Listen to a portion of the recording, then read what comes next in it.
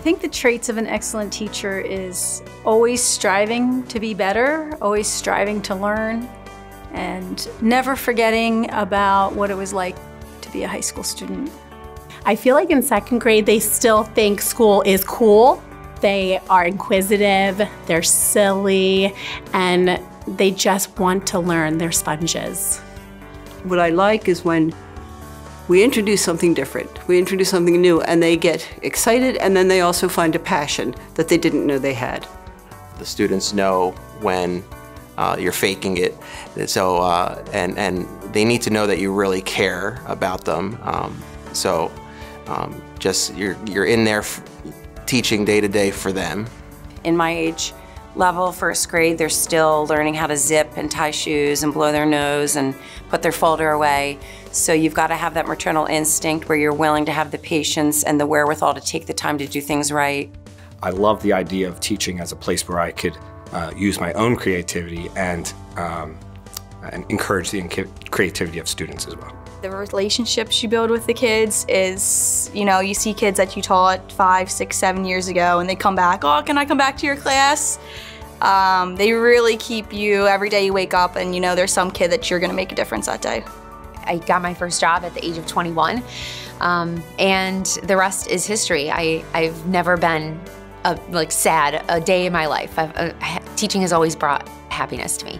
I would love to think that my students feel safe to ask questions and safe to make mistakes and safe to figure out their best path to success. I think an excellent teacher is engaging. They are kind, they are open, they are responsive, and they cater things to the needs of their students. Communication, energy, connecting with the kids, humor, knowledge of the subject area, and love of children.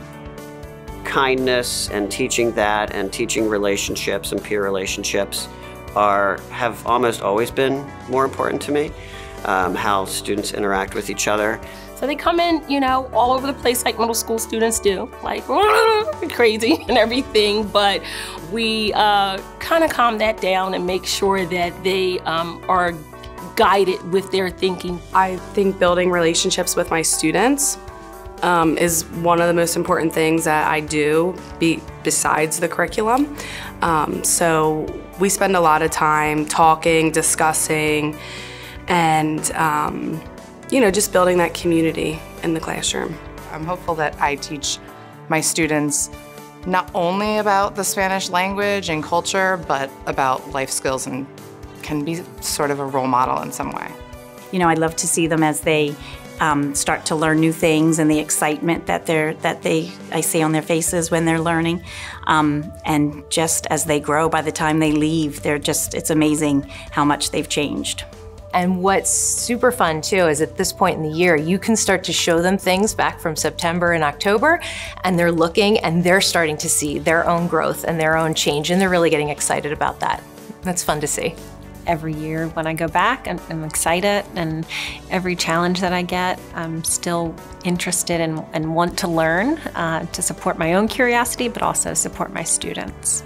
If you think back to your teachers that you had, the ones that made an impact on your life, they changed you and they made you become who you're meant to be.